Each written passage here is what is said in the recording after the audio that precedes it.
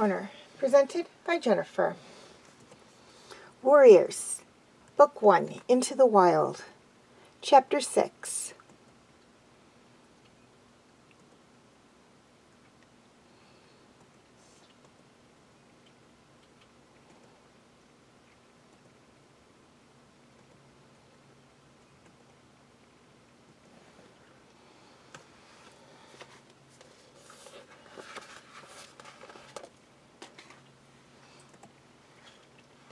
Early morning sunlight streamed down onto the forest floor as Firepaw roamed in search of prey. 2 moons had passed since he began his training. He felt at ease in the environment now. His senses had been awoken and educated in the ways of the woods. Firepaw paused to sniff the earth, and the cold blinded things that moved within. He caught scent of a 2-leg that had wandered the forest recently. Now that Greenleaf was fully here, the leaves were thick on the branches, and tiny creatures were busy beneath the carpet of leaf mold. Firepaw made a lean, strong shape as he moved silently through the trees, all his senses alert for the scent trail that would end in a swift kill. Today he had been sent on his first solo task. He was determined to do well, even if his task was only to bring back fresh kill for the clan. He headed for the stream that he had crossed on the first trek through the ThunderClan hunting grounds. It gurgled and sputtered as it ran downhill over the smooth, round pebbles. Firepaw paused briefly to lap at the cold, clear water, then lifted his head to taste the air again for any scent of prey. The scent of a fox lay heavily in the air here. The smell was stale, so the fox must have drunk here earlier in the day. Firepaw recognized the odor. He had smelled it on his first visit to the forest. Since then, Lionheart had taught him it was fox scent, but apart from the glimpse of the fox's brush he had caught on that first outing, Firepaw had still never seen one properly. He struggled to screen out the fox stench and concentrate on prey scent. Suddenly his whiskers pricked as he homed in on the warm blood beat of prey. A water vole busy about its nest. A moment later he saw the vole. The fat brown body was darting back and forth along the bank as it gathered grass stalks. Firepaw's mouth watered in anticipation. His last meal had been many hours ago, but he dare not hunt for himself until the clan had been fed. He remembered the words repeated by Lionheart and Tigerclaw time and time again. The clan must be fed first. Dropping into a crouch, Firepaw began to stalk the little creature. His orange belly fur brushed against the damp grass. He crept closer, his eyes never leaving his prey. Almost there. Another moment and he would be near enough to spring. Suddenly there was a loud rustle in the ferns behind him. The water vole's ears twitched and it disappeared down the hole in the bank. Firepaw felt the hackles rise along his spine. Whatever had ruined his first good chance of catching prey would have to pay. He sniffed the air. He could tell it was a cat, but he realized with a jolt he couldn't identify which clan it belonged to. The stale stench of fox still confused his smell senses. A growl rose in his throat as he began to double back in a wide circle. He perked up his ears and opened his eyes wide, seeking out any movement. He heard the undergrowth rustle again. It was louder now. Off to one side, Firepaw edged closer. He could see the ferns moving, but the fronds still hid the enemy from view. A twig snapped with a sharp cracking noise. From the noise it's making, he must be big, Firepaw thought, preparing himself for a fierce battle. He leapt for the trunk of an ash tree and climbed swiftly and silently up to an overhanging branch. Below him, the invisible warrior came closer and closer still. Firepaw held his breath, judging his moment as the ferns were pushed aside and a large gray shape emerged. Rawr! The battle cry rumbled in Firepaw's throat. Claws unsheathed, he launched himself at the enemy and landed squarely on a set of furry, muscular shoulders.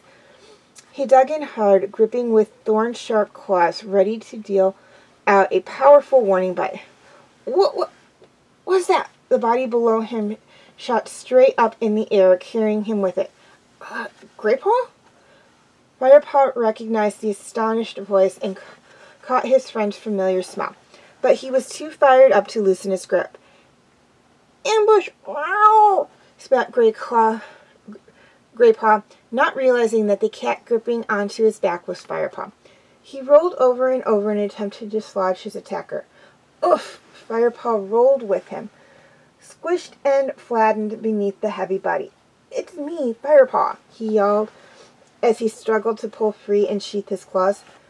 Rolling away, he sprang to his feet and gave himself a shake, which rippled all the way along his body to the end of his tail. Graypaw, it's me, he repeated. I thought you were an enemy warrior. Graypaw rose to his feet. He winced and shook himself. It felt like it, he grumbled, twisting his head around to lick his short shoulders. You raked me to shreds. Sorry, Firepaw mumbled. But what was I supposed to think, with you creeping up on me like that? Creeping up? Graypaw's eyes were round with indignation. That was my best stealth crouch. Stealth? You still stalk like a lopsided badger, Firepaw teased. He flattened his ears playfully. Graypaw gave a hiss of delight. I'll show you, lopsided. The two cats leapt at each other and began rolling over and over in a play fight. Graypaw swiped at Firepaw with a hefty paw, and the young apprentice's head buzzed with stars. Oof! Firepaw shook his head to clear it and then launched a counterattack. He managed to get in a couple of paw strikes before Graypaw overpowered him and held him down. Firepaw let his body go limp. You give up too easily, meowed Graypaw, loosening his grip. As he did so, Firepaw sprang to his feet, firing Graypaw off his back and into the undergrowth. Firepaw leapt after him and pinned him to the ground. Surprise is a warrior's greatest weapon, he cried, quoting one of Lionheart's favorite phrases. He jumped nimbly off of Graypaw and began to squirm around in the leaf litter, enjoying his easy victory and the warmth of the earth against his back.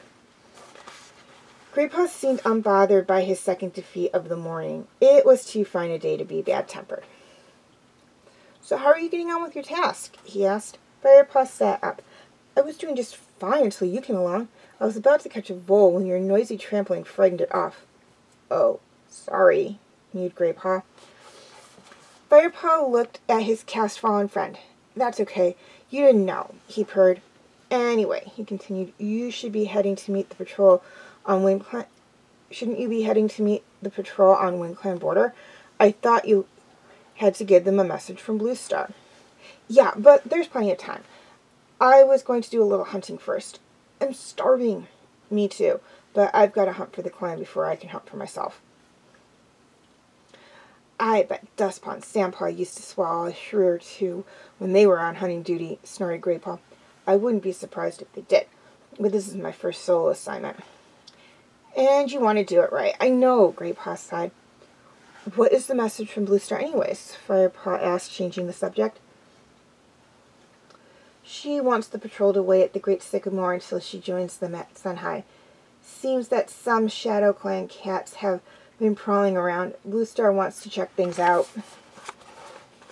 You best get going then, Firepaw reminded him. The WindClan hunting grounds aren't too far from here. There's plenty of time, answered Graypaw confidently, and I suppose I should help you out after losing that bull. Doesn't matter, Firepaw mewed. I'll find another. It's a warm day. There should be quite a few out and about. True, but you still have to catch them. Graypaw nibbled at the front at a front claw, stripping off a piece of the outer sheath thoughtfully. You know, that could take you until way past sunhigh, maybe even until sunset. Firepaw nodded without enthusiasm as his belly gave a rumble. He would probably have to make 3 or 4 hunting trips before he caught enough prey. Silverpelt would be in the sky before he got a chance to eat. Greypaw stroked his whiskers. Come on, I'll help you get started. I owe you that at least. We should be able to catch a couple of voles before I have to get going. Firepaw knew followed Greypaw upstream, glad for the company and the help. The fox stench was still in the air, but suddenly it smelled stronger. Firepaw paused. Can you smell that? He asked. Greypaw stopped and sniffed the air too. Fox. Yeah, I smelled it earlier. Doesn't it smell fresher to you now, though? Firepaw asked. Greypaw sniffed again, opening his mouth slightly. You're right, he murmured, lowering his voice. He swiveled his head to look across the stream at the bushes in the woods beyond. Look, he whispered.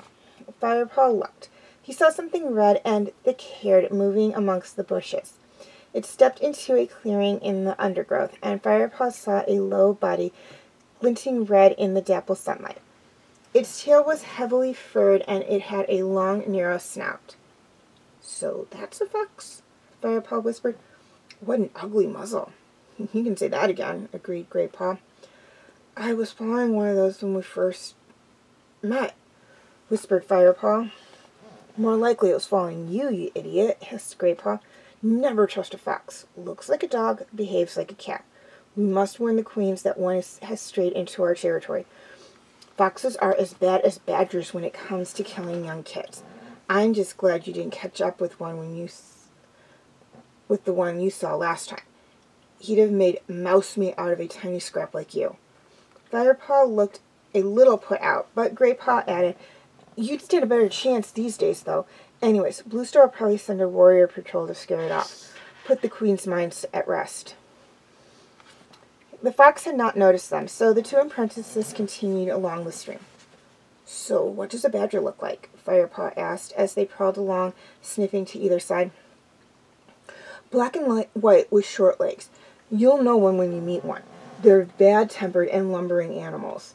They're less likely to raid the nursery than a fox, but they have a vicious bite. How do you think old Halftail earned his name? He hadn't been able to climb a tree since a badger bit his tail off. Why not? Scared of falling. A cat needs his tail if he wants to land on his feet. It helps him spin in midair. Firepaw nodded in understanding. As Firepaw had predicted, hunting was good that day. Before long, Greypaw had pounced on a small mouse, and Firepaw had caught a thrush. He quickly took its life. No time to practice killing techniques today. There were too many hungry mouths waiting back at the camp. Firepaw kicked earth over the prey so that it would be safe from predators until he came back for it. Suddenly, a squirrel broke cover. Firepaw burst into action. After it, he called, pelting at full stretch over the springy woodland floor with Greypaw at his heels. They slid to a halt as the squirrel scampered up towards a birch. Lost it, Greypaw growled in disappointment. Panting, the two cats stopped to catch their breath. The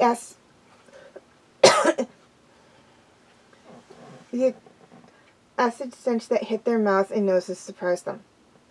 The thunder path, Firepaw mewed. I didn't realize we'd come so far. The two cats edged forward to peer out of the forest at the great dark path. It was the first time they had been here alone. The trail of noisy creatures growled along the hard surface, their deadly eyes staring straight ahead. Yuck! Greypaw snorted. Those monsters really stink.